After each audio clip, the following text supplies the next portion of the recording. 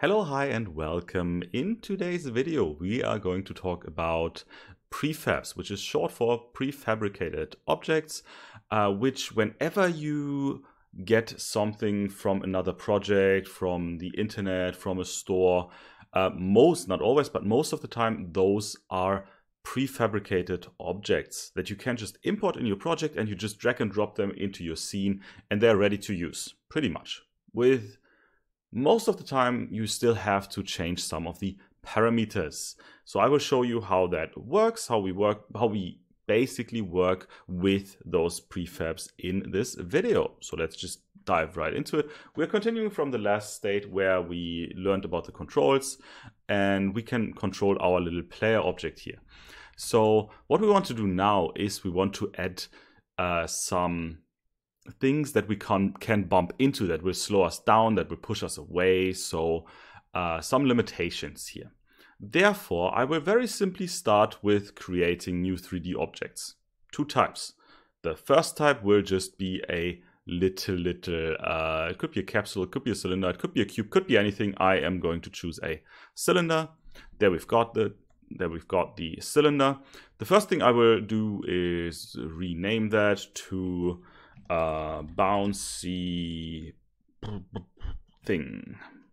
Bouncy. I will just call it bouncy. Bouncy will get and become a prefab. So bouncy will become a prefab. Therefore, I want to transform it first at space 00000 down there. What we can do to make bouncy a prefab is we just drag the object from the scene into our assets. When we do that, you will see bouncy becomes blue.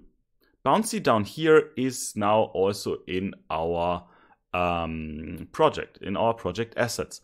I can now, if I want to, I can just delete bouncy here and just grab him from the prefabs as many times as I want into the project. Let's put him just twice in here. Let's put him 3 times, doesn't matter. We can use it as many times as we want, right? So that is the prefab, and we've got bouncy, bouncy 1, bouncy 2. They're all individual copies of bouncy. They're not just copies, they are related to bouncy here, to the bouncy prefab. So what we want to do, all of these now, I have them. Let's say those are enemies and I've got 100 of those in the project. It would be kind of annoying if you make one change to change them all individually. And that is the big advantage of prefabs. That I can just change my bouncy here and all 3 will change because they are still connected with the prefab. So the first thing I want to do is give it a nice look. Let's give it a bouncy appearance. Let's give it a material, create new material. That is bouncy material. And that will just be something like bluish. I think bluish could look like a bouncy bubblegum thingy. What I can do is I can just drag that over to bouncy down here. And now bouncy has the material. And you see all 3 instances, that's how those are called, all 3 instances of bouncy have been changed, have been adapted with the new material.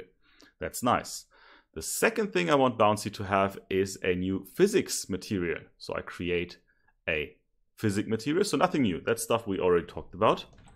Bouncy physics. And I want bouncy to not have any friction, but to be very bouncy here, right? To be very, very bouncy. And the bounce combined, no, it should be the maximum. We want the maximum bounciness here, right? And I can just, again, drag and drop that to our bouncy. And now all 3 of those. Yes, you have to click on it for some reason. That was an error with Unity, but okay. Now all 3 of those, you see they have the bouncy physics material connected. You can do additional changes. If you just go on your prefab here and you double click, it will open the prefab editor. If I now decide to make it, for example, smaller or more thick, let's make it more thick. Right, like this. That's probably bad, but we can change it back. I'm doing this, I'm going back, and you see all bouncies have changed.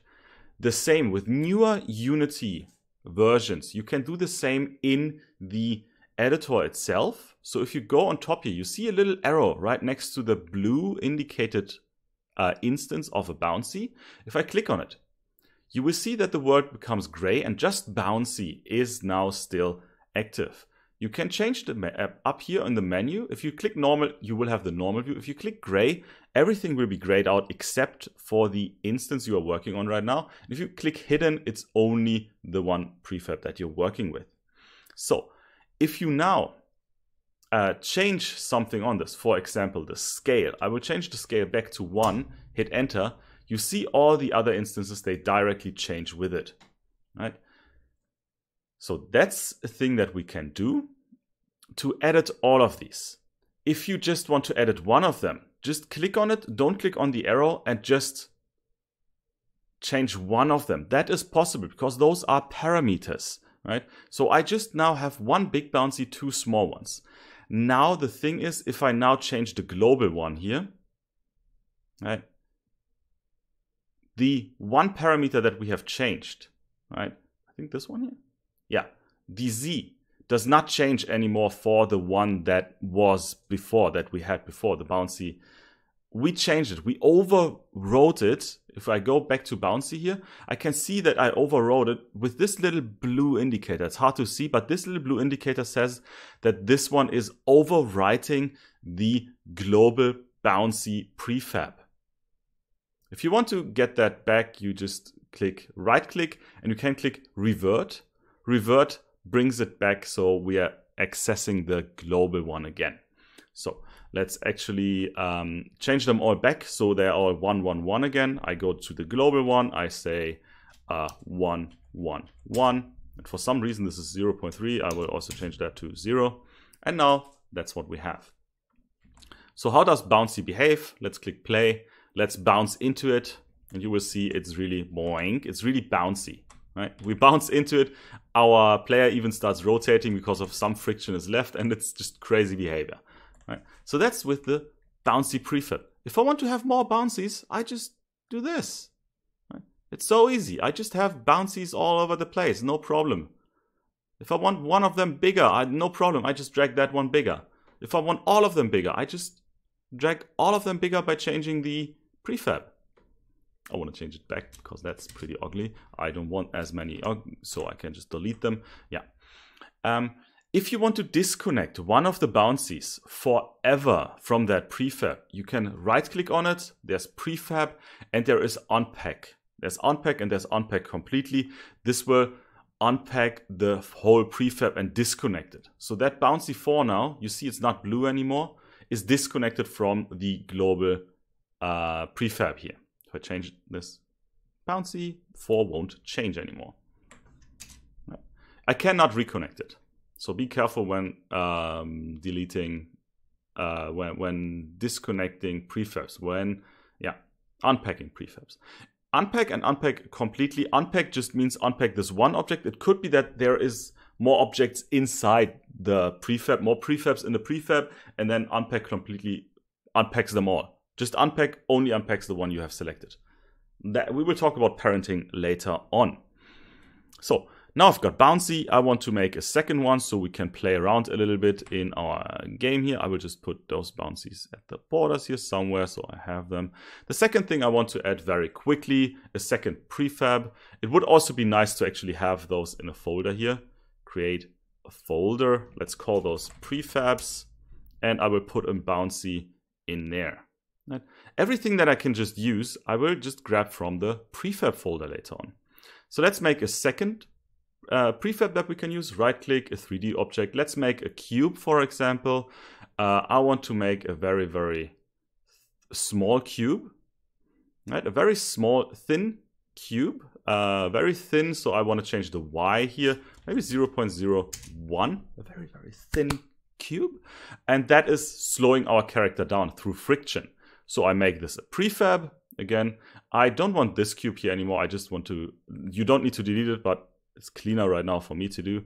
I want to give this a new material, create material, whoops, I called it cube. Of course, I can rename it. Just click on it and right click rename, or slowly click on the name again. That is bouncy, that is sticky. I will call that sticky. Let's create a new material for sticky. Where is it? There, new material, sticky material. I think a nice green would suit it. And I want it to be gooey, so I'll make it see-through. I will make it a bit transparent. If I want to make it transparent, click on the color here now, and let's make it a bit fade away. That should be on sticky. Now sticky also needs a physics material, so right click, create a physics material, and that is sticky material. That will go on sticky, drag and drop, boink. Sticky should have friction, right? It should have maybe 4 static, 4 dynamic friction, right? And I can now put those plates wherever I want them. Maybe they're a little bit too much see-through, but that's fine. So now those are sticky platforms. Right? So let's see those sticky platforms. I walk over them and my character is actually stuck because it's too sticky. But I can jump out of it. Right? There's now very quickly talking about the last part here. The sticky material, there's dynamic friction, there's static friction. Dynamic friction, if I set it to 0, it won't stop me anymore, right? It won't stop me. Whoops, I can fall down. That's the dynamic friction, and the static friction. If I'm already standing on it, I can't start anymore, right? Because of the static friction. If I set static to 0, I can again start. If I put dynamic to 5 or something, it will actually stop me. If I don't want it to stop that much, I can just go down with the value. And now it's just slowing me down a little bit. Maybe a bit more, 2.5 or something. Yeah. Now it's just slowing me down. That's bouncy, that's sticky. Yeah, I could now put those as many times on the plane, on the project as I want, because I have them as a prefab, right? So very nice, very good. That will be sorted into prefabs. I will also very quickly create 2 new folders. One is called materials. There we will put all the materials in that we have so far, right? That's just one folder. The other folder will be called scripts. I just want to clean up a little bit. You should always clean up, right? That's very nice. So that's it. I Control S for saving the project. And that is the use of prefabs, the basic use. There's, of course, many more things you can do with it in the long run, but those are the basics. Prefabs, things you can reuse. So whenever I want a sticky platform, I just put it there. That's it. I've got one, a bouncy one. That's it. Very simple, very easy. Of course, that goes also for enemies later on. That goes for traps. That goes for anything that you can imagine. So that's it for this video on prefabs. Of course, there's more to it. Those are the basics.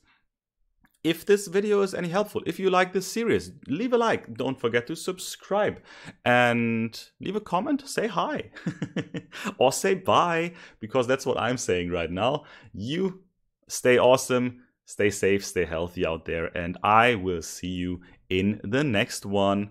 Bye bye. Thanks for watching. Bye bye. Bye.